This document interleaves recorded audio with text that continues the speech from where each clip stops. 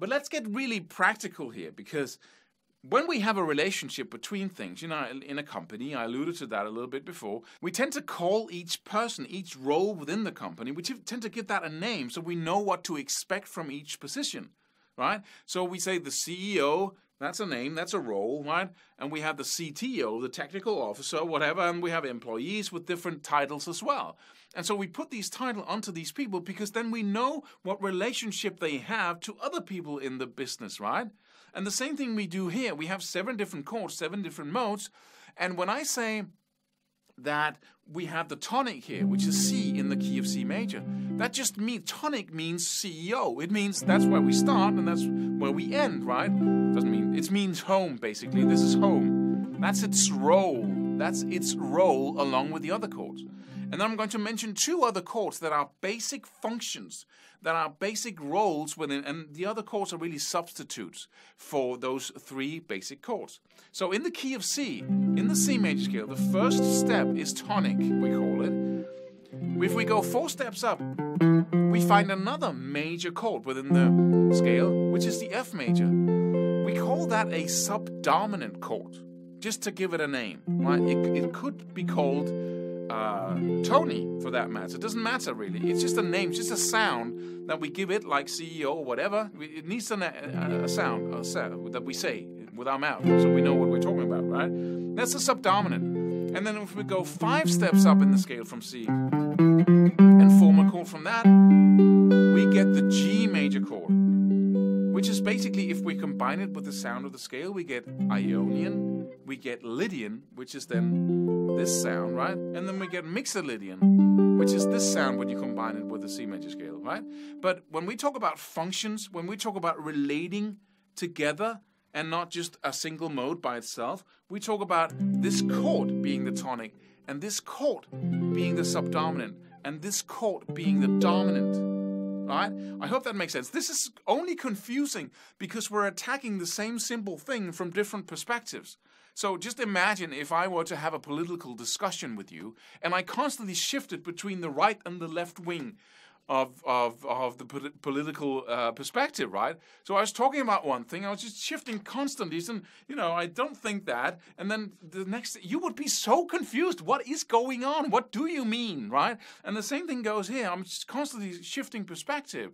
It just depends on where you are and what how things look from that perspective. So we have the C, the first step, and then the 4th, and then the 5th. And those are all major chords, right?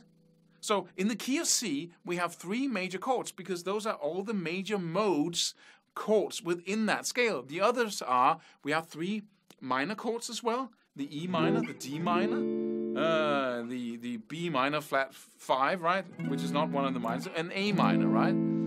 So we have 3 majors within any major scale, and we have 3 minors, and then we have the B minor flat 5, or a minor flat 5. A little weird chord there in the end. And so if we go to the A minor realm and say now A minor is king, then okay, then A minor. We're still in key of C major, but now A minor is king, so we call it A minor. So I just changed my lily pad. So I just walked to the other part of the square, and now everything looks different, right? And I go 4 steps up from that chord. I hit the D minor, which is also a minor chord. And that's the subdominant of A minor. Tonic, A minor, suddenly. Home. 4 steps up from A minor is the subdominant of A minor. That's its relationship to the A minor, right? And then dominant, if I go 5 steps up, I go to E minor. Phrygian. If you combine it with the scale, you get that Phrygian sound. And that's the dominant of A minor. So in both the major key, we have 3 major chords, tonic, subdominant, and dominant. And in the minor realm, we have minor, tonic, minor subdominant, and minor dominant. And so this is magic. This just a cool coincidence. I have no idea how this was created. Who sat down and said, okay, we need these intervals in between the notes, and then we can create chords, and then we get 2 different keys, relationships between these 7 chords. One will have 3 majors, one will have 3 minor chords, and then that's genius, right? And then we have this leftover B, flat 5, 7th. But But that's just amazing. And so we just have to accept that that's a pretty cool system. But there's one little drawback here, and that is that if you listen to this chord progression, now we are in C major. So I focus on C major being our home, our tonic, and I go...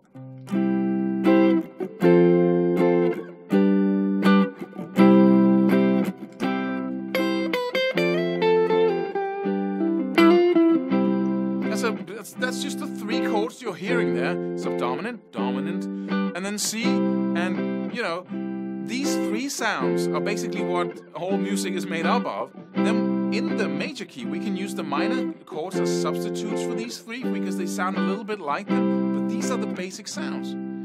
And in that dominant sound there, that comes just before home, just before the tonic, it really leads up to the, if you listen to it,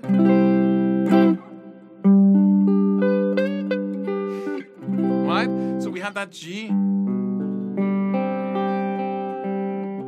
and it seems to kind of push us in that direction of the tonic. So that's what comes just before home, and we call that a cadence. Those last chords that come just before we return to home, and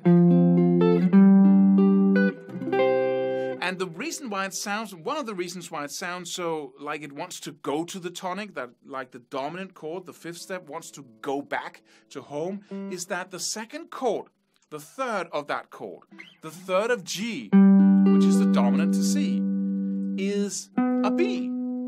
And that note is just a semitone below the root of the home. So when you play the G, that's the 3rd of G. And when you play C, so you get that little melody within the chord. And we really like that. That really sounds like la-da-da, la-da, right? That's a cool cadence. So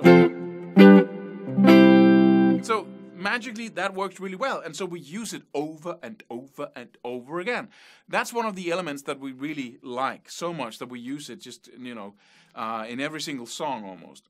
And if you look at then, go to the minor realm here. We have the A minor, our tonic, and then the sub-dominant, still same scale. And then we have our dominant, the E minor. If you look at that, it's not as strong. And see if you can hear it. It's not... It doesn't really... this is much more... Right? It's not... because we have that little movement there. But if we analyze it and say, okay, let's look at the E minor, which was the dominant of the A. I hope you're with me now. Otherwise, stop the video, go a little bit back and see if you can just meditate over this. If you look at the 2nd note of the E minor, which is the dominant here, it will be the G. But that's one whole tone below the root of the tonic of the A. So we don't have that we had in the major. We don't have this sound. We have a much more weak, it doesn't sound as good as, right? It doesn't give us that nice feeling there. So let's change it, people said, at some point in music history, right? So they said, okay, when we're in minor, let's just change the system a little bit to fit, you know, because it's not a complete system. Every system has its flaws. So let's just, you know, make up for that little flaw. And so we create a major chord. We change the E minor to E major. So we get that. Listen to this. That was much better. So instead of playing, we play. And now we have the same powerful connection between the dominant chord, the 5th step of the tonic, so we can return home in style, right? So now we have the tonic, the subdominant, and the major dominant. But that also means if I take that note there, this G, and I push it up to G sharp, just 1 fret, then the whole scale changes. I can't do that without changing the scale because the chords and the scale are one and the same thing. So in that instance, when I play the dominant of a minor key, then the scale changes from being a natural minor. That's natural minor, which is the exact same thing as the C major scale. Now I just started on the A, so it sounds minorish.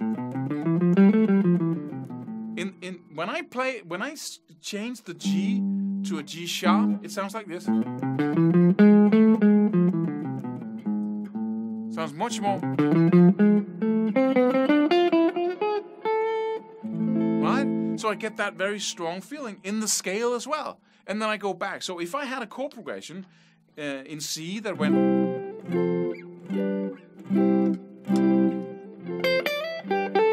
I could just play the C major scale the whole time, because all the chords are derived from that C major scale. But if I'm playing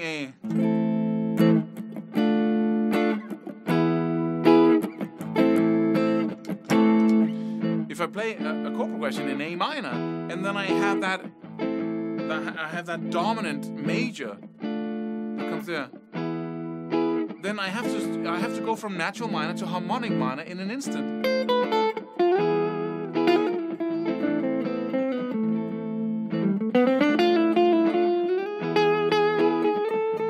Right?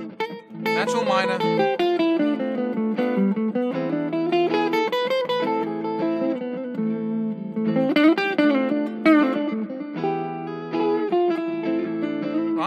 So that's the practical application of that little thing there. But so that's keys. It's basically as soon as we say keys, we say it's a relationship between the chords of the scale. But then now we have assigned the role of king. This is the last point here. We have assigned the role of king to these two chords, to the C major. Now we stay within the realm of C major, and to A minor. And then magically the chords that followed were all major chords from the first to the fourth to the fifth, all our main sounds. And in A minor, it was all minor chords. Then we changed the chord from the fifth to get that sound there. Okay, but couldn't we just say the second step of the C major scale is king now? How about that? How about saying, okay, D minor is king. And then we could go 4 steps up from that. What would you find there? We find the G major. And then 5 steps up, we find an A minor. Okay, so now we have D as the tonic. Let's just say it. Let's just go with this. We have D minor as the tonic. Then we have G as the subdominant, which is a major now. So we have minor and major. And then A minor would be the dominant, which is now a minor. So let's just play these 3 chords and see if that sounds like a key. Oh, sorry, let me just do that again, because that was wrong. We said D minor, and then G major, and then A minor, and then right back to D minor.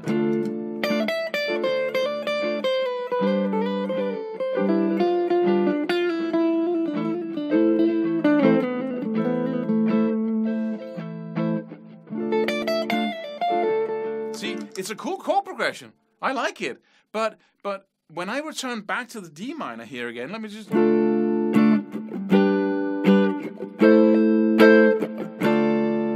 It doesn't sound like home to me. It isn't that, now we're back home again.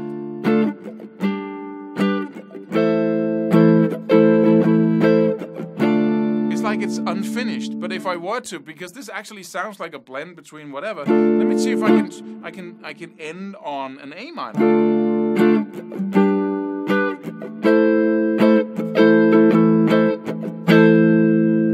That sounds more like an ending. My point here is that if you try this out and say, okay, let's try with the G, the 5th step being and then we have C as the subdominant, and then we have D minor as the dominant. Let's try that for a key. Then it's going to sound like C major. Like...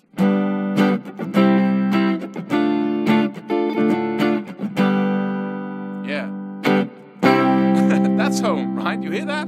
So within the scale, within the C major scale, it has its own logic to the human ear. So we really like assigning role of tonic to the C, that 1st step, or the 6th step, the A minor. So it has a logic to it that's really, you could, of course, explain it by saying, and the intervals and so on, like we can so many other things. But the point is that you can explain it all day, but it still is a fantastic piece of construction here that has its own logic built into it. So these two keys, these two main functions of the first chord here, the C and the A minor, they work so well as being king. Like, it's like having company and you have different people within it. And this guy or she or he or whatever will be, you want those people as leading the company because they're best at that. They're just the best people to choose for that job, right? Or if you're in the military, you have different roles. You won't make the general a foot soldier suddenly, and then the foot soldier the general, because those, it doesn't add up. It doesn't give you the best of results. And it's just like this here, that the C major, that step there, that has a special kind of logic to it that we want to exploit. And that's why we have the C major and the A minor in that same scale as the two choices of our home. And the rest of the chords around them as players up against that basic chord. And that's keys. And I've been talking a lot about chords here, but what we're really talking about is sounds. And when you hear these chords being played together without any melody on top of them, what you really hear is the scale all the time, because you hear that relationship between the chords. And that relationship is the scale, is the fundamental code of the key you're in.